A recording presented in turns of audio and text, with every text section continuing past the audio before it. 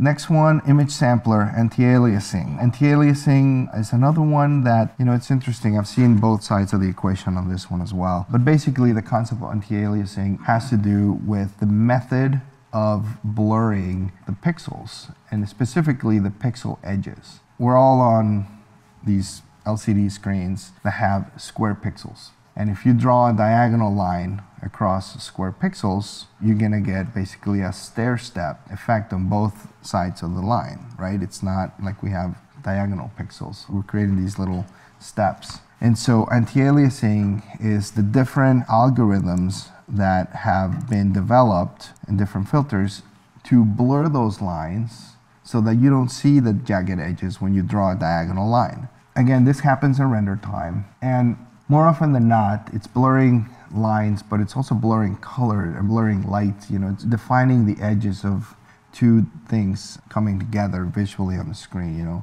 like a red surface against a blue surface. What does that look like, and how do they blend together? There's a camp that likes to basically blur that or do the anti-aliasing at render time, but I've also seen 3D artists that don't do anti-aliasing at all. When we render our renderings at high resolution, the anti-aliasing, it's almost non-perceivable, and that's why they kind of turn it off and say you never see it anyway, right? Your rendering is so high resolution that you don't perceive it. It's kind of like looking at your phone screens, right? Like there's still square pixels in it, but your eye can't perceive it anymore. So that's sort of the thinking behind it. I usually keep it on unless I am rendering really, really big, then I usually turn it off because you can perceive it. It does take a little bit of extra render time. So if you're, trying to minimize your render time as much as possible, or you don't really, need to blur those things, you can try it. It's an easy switch on off. Area is the most common one.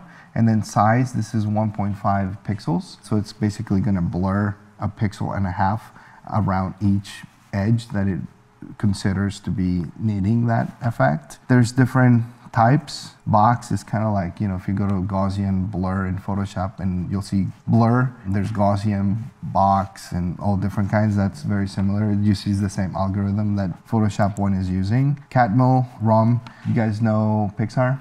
You know Ed Catmull? He's one of the CEOs.